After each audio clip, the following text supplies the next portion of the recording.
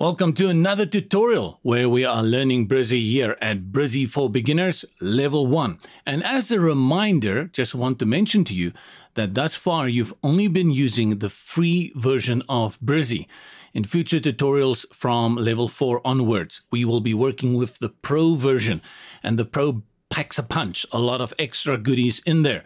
But I think good exercise, learning the page builder, knowing how the free version works, it will get you 60 to 70% of the way where you want to be, especially if you're working with a very basic website.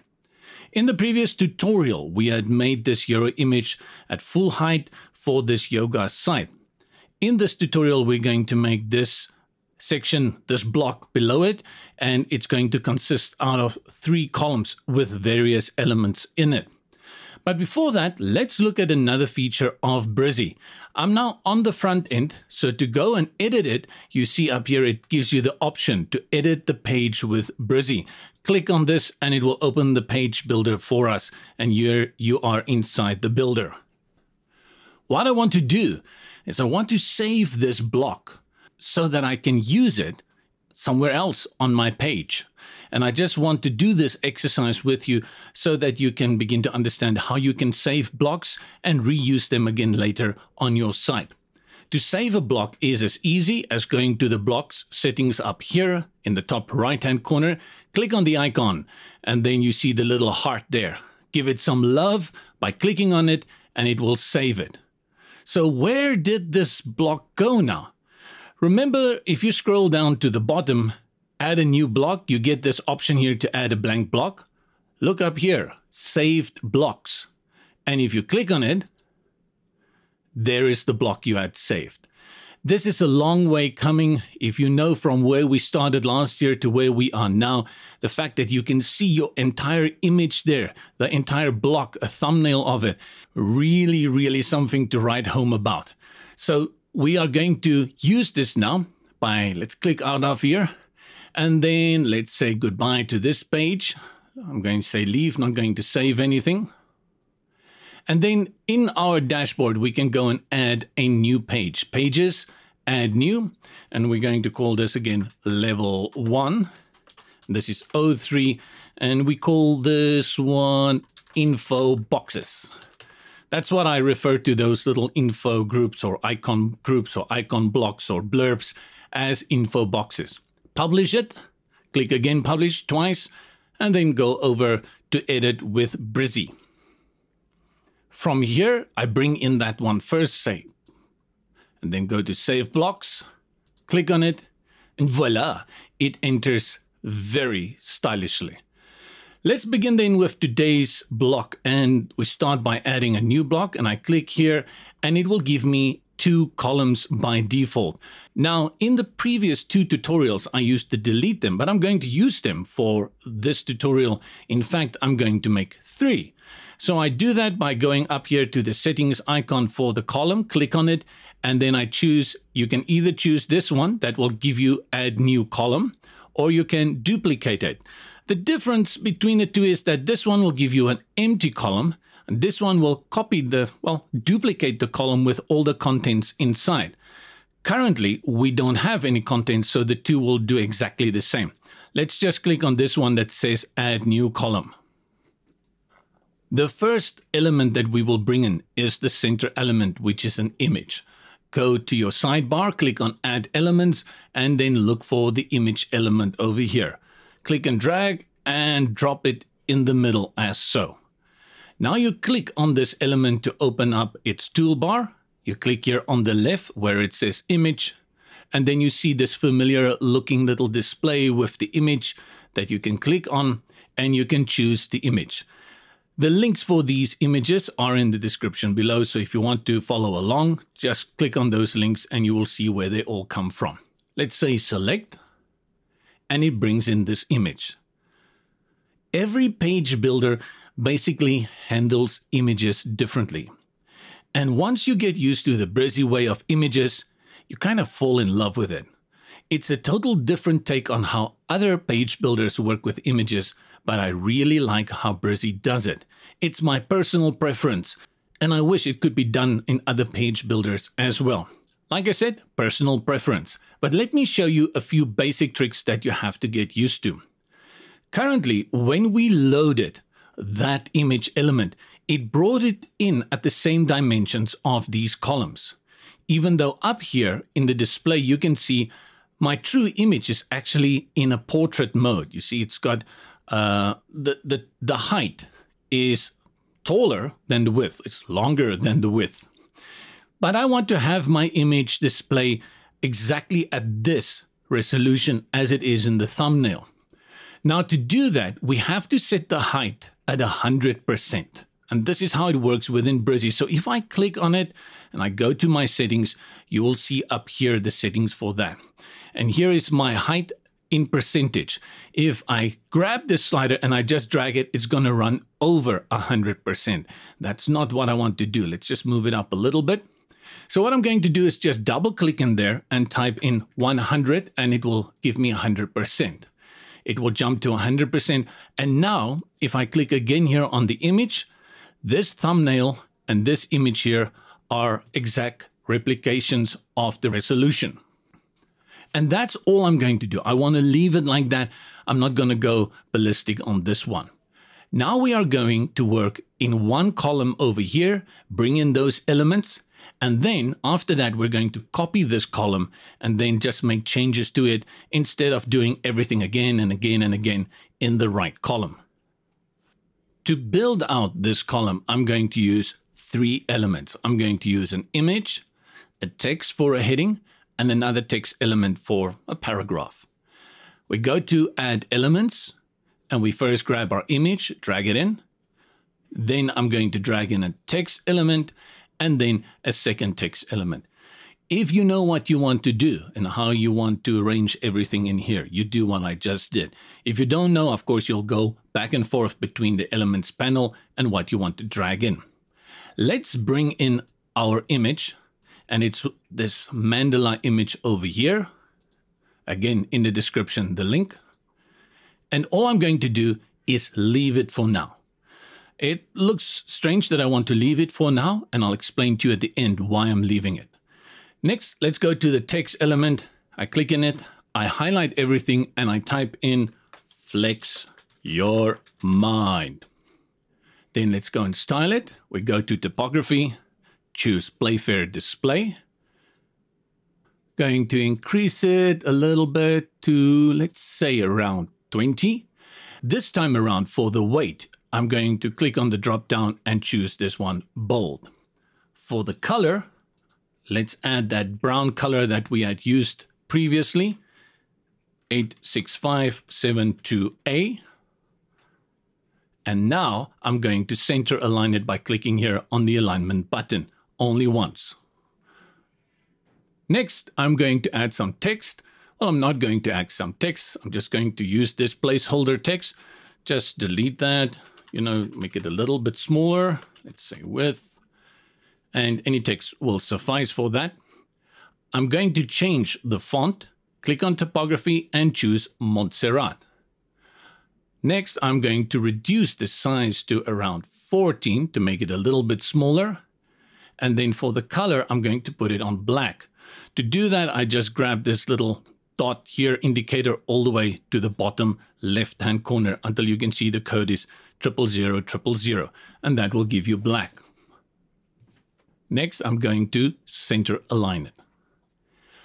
I want to add some space on the sides so I can bring it a little bit more focused in the middle. And to do that, whenever you want to add space on the inside, we use padding. And we're going to apply that padding to the column. So go up to the column, click on its settings, and then more settings. And then we can go to the padding. And what I'll do is I will apply the padding uniformly first.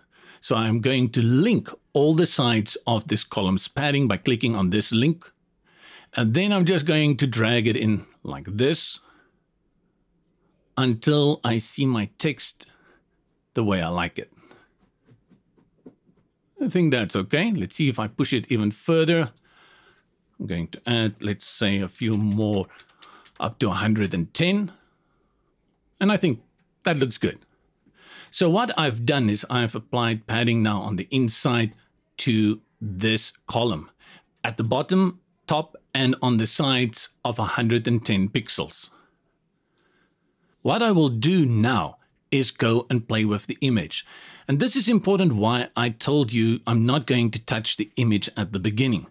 This image responds responsively to the size of the container, that container there. Because I applied more padding, you would have seen that the image got smaller. Let me just show you. If I grab the columns padding and I decrease it, you see the image goes bigger.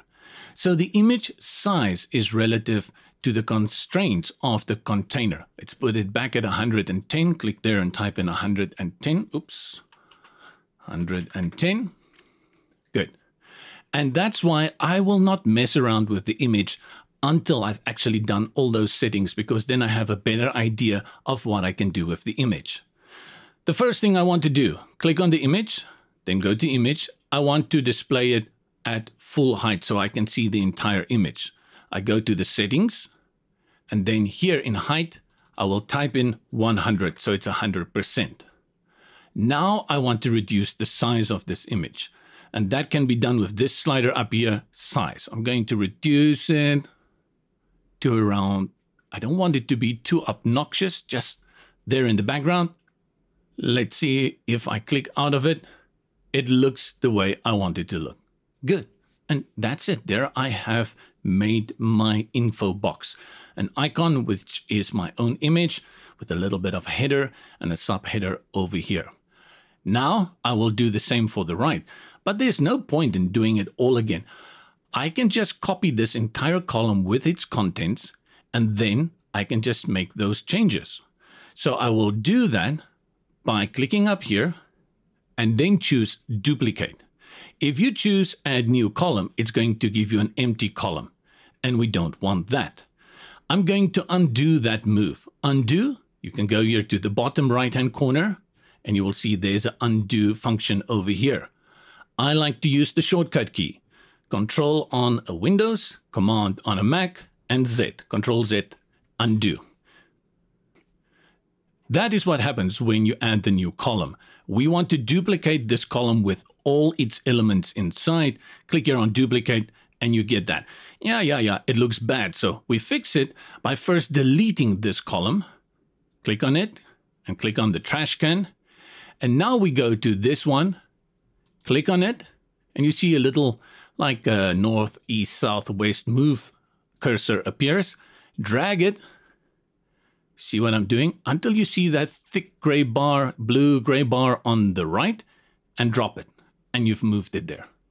Now I can just make content changes to this one. I don't need to make styling changes. Let's click on it. Image. Choose a new one. And then here in the text, I'm just going to highlight that text and type in enjoy your me. And my placeholder text, I'm going to leave as is. Let's save it at the bottom or Control S, Command S, and then preview it here by clicking on the preview button.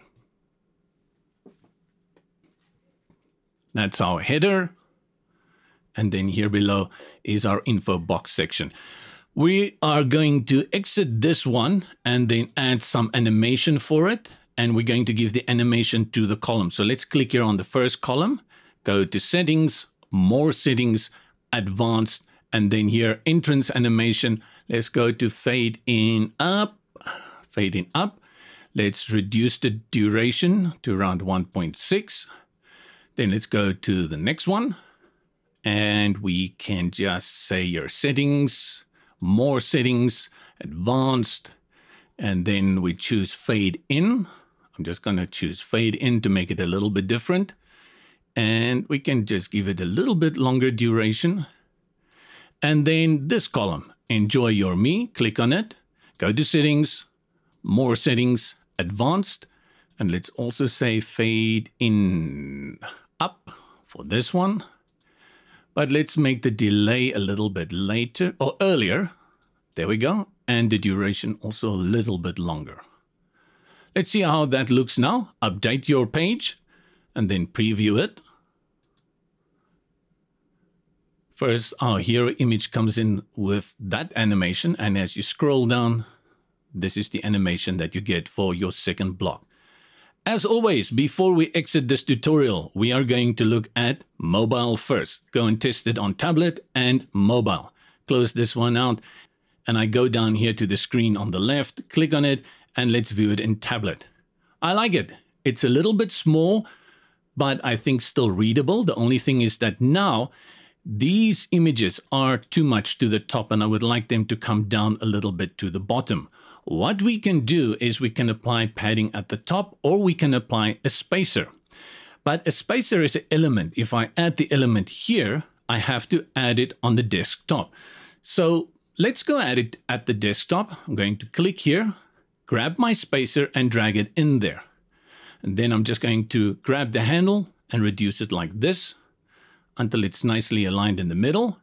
And then I'm going to duplicate it and click inside the spacer and drag it over here until I see that thick gray line and drop it.